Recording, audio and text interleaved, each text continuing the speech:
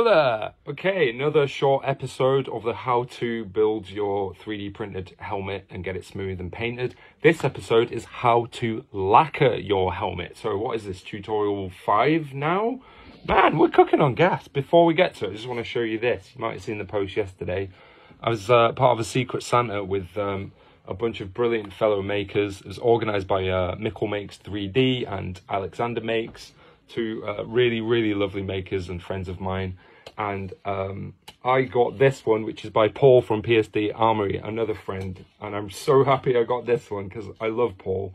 If you've been following me for a while, Paul started his podcast interviewing Star Wars helmet makers, and he's I was the very episode, very honoured to be asked about that, way back when I first started Jedha. And Paul's a lovely guy, he's a really good interviewer. And I got his helmet, and this is one of his own unique models.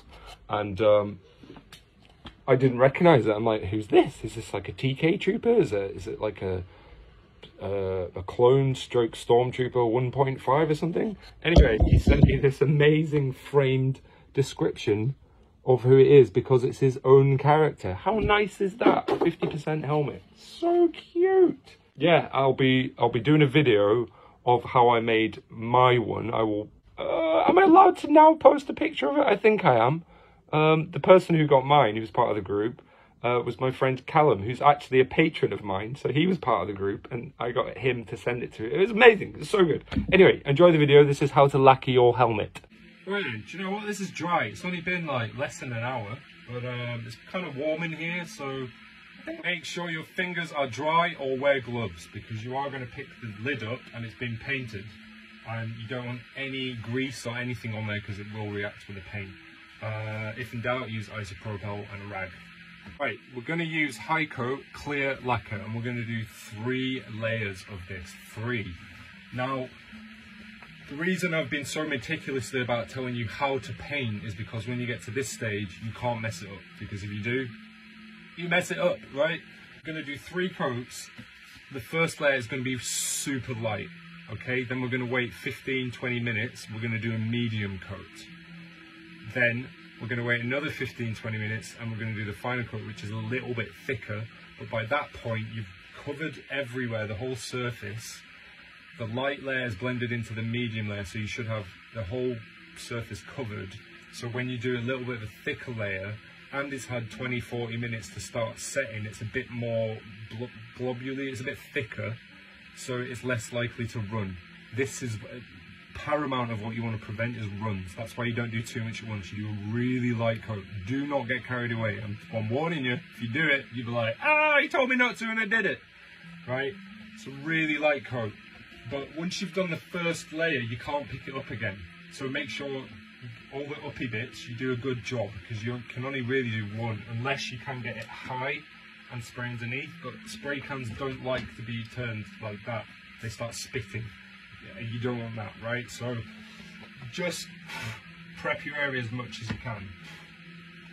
I'm actually going to pick it up from the ear because that's going to be covered with some accessories so you won't see it. I'm going to just spray exactly the same bottom bits. I'm going to do a medium coat on the bottom bit, because again we won't be able to get to it. Okay, see that? That's like a medium coat. I'm going to do those bits. I'm going to do the cheeks. Okay, now I'm going to place it down facing me so that I can get to it. Okay, then we're going to gently get it level, do all the downy bits. Light coat. And I don't know if you can see, but because I've only done the downy bits and the uppy bits, you can see the overspray, yeah? So imagine that going onto it if you'd already done the flat bits and then you do ups and downs, you get overspray. And it's textured. You don't want that, you want it smooth. So now I'm going to do all the flat bits. I'm just going to do the dome. That's enough, back off. Right, now all the flat bits. And I'm not worried about covering the whole everything. If I miss bits, it's okay, because I'm going to come back to them. and do a medium coat in about 20 minutes. Just follow the flow of the helmet, about 2 inches wide.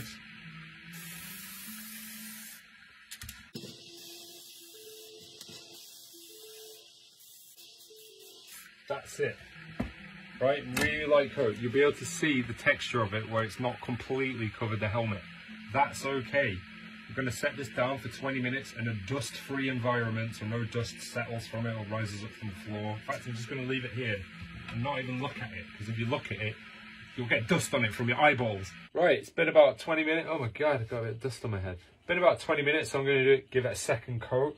Obviously, I can't pick it up now, so I'm going to just prop it up a little bit higher, just to see if I can get to these undersides. Again, this is now a light to medium coat. You can put a little bit more on because it's already got some product on it, the lacquer, for it to sort of receive more lacquer.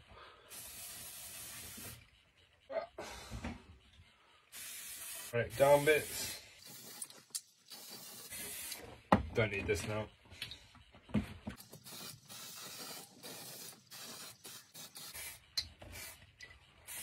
Okay, I'm going to leave that for another 20 minutes. I'll show you what it looks like on his second coat. Ooh! Okay, final coat here. I'm going to ignore the uppy bits now. I am going to do the down bits, so I'll start there. Again, do another medium coat. Medium to thick, not too thick because you don't want it to run.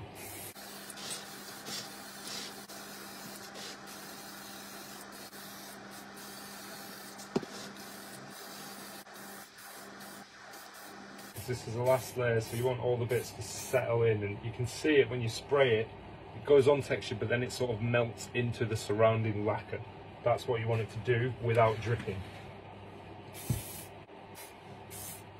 Okay, we're good. Look at the shine. See how shiny it is? That is the perfect base layer to do chrome paint on top, because that shininess is going to come through on the paint. Obviously, don't get your dreadlocks stuck to it. Thank you very much for watching it and sticking it to the end. I know it's a bit boring, like you're just doing the same steps, it seems.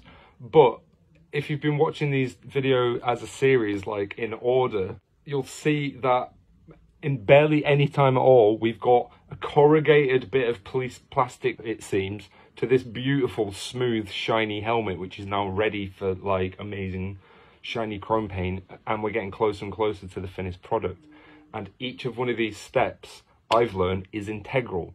And the reason being is I like to streamline my process to do as little work as possible with the best yielding result, if that makes sense. So all these steps might seem like a lot of work, but it's not. You know, you have a plastic helmet, you prep it, then you sand it and smooth it, and you fill it, and you sand it again, you primer it, and you paint it. It's really, there's not much to it. I guess I'm just doing these videos and talking about all the ins and outs of it to give as descriptive and detailed approach as possible as to what I'm doing and why, rather than just going, I'm just doing this, and you not knowing why. Because I hate that. You know what I mean? If someone shows me this cool new skill, I'm like, yeah, but why does it work? Why do you do it like that? Why don't you do it like this? And I'd like to try, at least, explain as much as possible as to why. So I hope I'm doing that. Let me know if I'm not, or if you want to know more. And if you want a kit, head on to my website, jedhaworkshop.co.uk. There's tons of kits to choose from. It's not just Django like this one. There's so many, man, and way more coming in the new year. And if you'd like to support me and the work that I do on Patreon so I can create new models every single month, head on over there, patreon.com/Jedha Workshop. There's tons of tiers. You don't need a 3D printer. I do tiers where you get kits with like huge discounts just to say thank you for supporting me. I do 3D files if you do own a 3D printer. I even have a tier with finished helmets. So yeah, check it out. Thank you very much for watching. I am Ash from Jedha Workshop. I hope you have a lovely weekend. We're getting closer and closer to Christmas. So weird. Yeah, I'll catch you on the flip side. Namaste. This is the way. Peace.